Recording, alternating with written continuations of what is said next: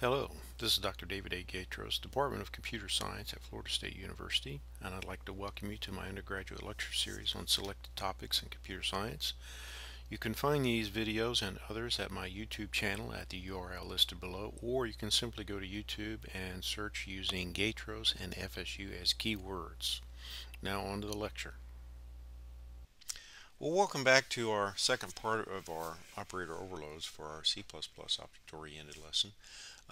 The second part, I'm going to actually overload the OStream operator, the thing that allows us to output things to the screen. Now here's what we'd like to be able to do. We'd like to be able to say my box, or cout my box 1, and be able to print off the box itself. And you'll see that it's not defined. We get that little squiggly yellow line there. I'm using C line. It says that operation is not defined. Well, let's go define it. All right, we'll go down here in our area where we put our overloads. Now, in this particular case, I've got to include the IOStream library in this for this to work. Otherwise, you get an error. So we will say we're going to return. We're going to make it a friend, and typically we do make the OStream output operator a friend. A friend of a class is a member function or another class that has, it's not part of the class, but it has access to the private data items, which is very handy. Okay, very handy indeed. OStream, we're going to output that. It has to be a reference operator, and that is less than less than. Now this works also with the input too, so keep that in mind. We have to pass in and tell it what thing we're going to output to. Now, in this particular case, we're going to actually output to an OStream type, and it's by reference, and we'll call it, we'll give it a name. We'll just say OS for output stream, and then we have to pass in a constant box object. Now, since it's not part of the class, we have to pass the box object in. This is unary operator. Well, let's go write that function, and it's really straightforward to write. And what I'm going to do here is I'm going to copy the draw. Okay, let me get the draw function here. Okay, let's see. Here's the draw right here, and I'm going to copy the draw. And I'm going to copy it down to right there. Copy.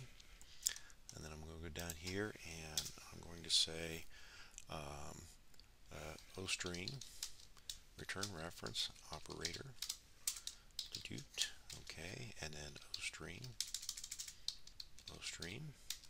We're going to pass that out. We'll call it OS, and then constant box B.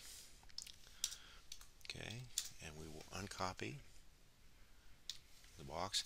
Now then, what we've got to do now is we've got to go through and we've got to change a few things. Okay, first of all, every place that cout appears, we've got to replace that with OS, and every place that the size, fill, and border, we have to replace that with B and give it the size of that. See that? So I'm going to pause this, and we're going to actually take care of that, and I'll unpause it and we'll come back and show you what it looks like. So just keep in mind, I'm going to replace every place I see cout, I'm going to replace it with OS, and then every place I see size, fill, and border, I'm going to put a B period in front of it. And then the last thing I'm going to do down here is I'm going to return OS. I've got to return that back to the calling routine. So I'm going to take care of all that, and then we'll run it and see what happens. Be back in a little bit.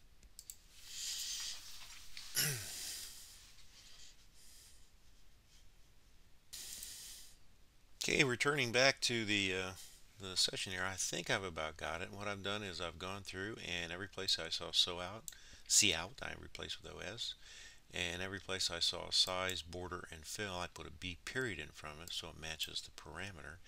So, and every place there where there was a return, I had to say return OS because I'm returning an OStream object. So I was very careful about that. So it took me a few minutes to do that, and I'm just going through right now and making sure all my My ducks are in order. It looks good. Well, let's go back to the main routine, and okay, that little squiggly line's gone away. So what we should see now is the last thing out of this program is we should have my box 1 should draw the box of that size, and we will build this, and it looks okay, and let's run it, and zip, there it is, and there it is, the box right there. There's box 1 as it printed out. So again, just to review, this is the overload of the OF stream output operator for an object in class, and we define what that is. So in box.h, we usually make it a friend. Now, if I made it part of the class, I would just leave off the parameter constant box b, but we usually make it a friend. I couldn't tell you why. I'll look it up someday. That's just a common thing to do. And in the implementation, we look at the implementation down here.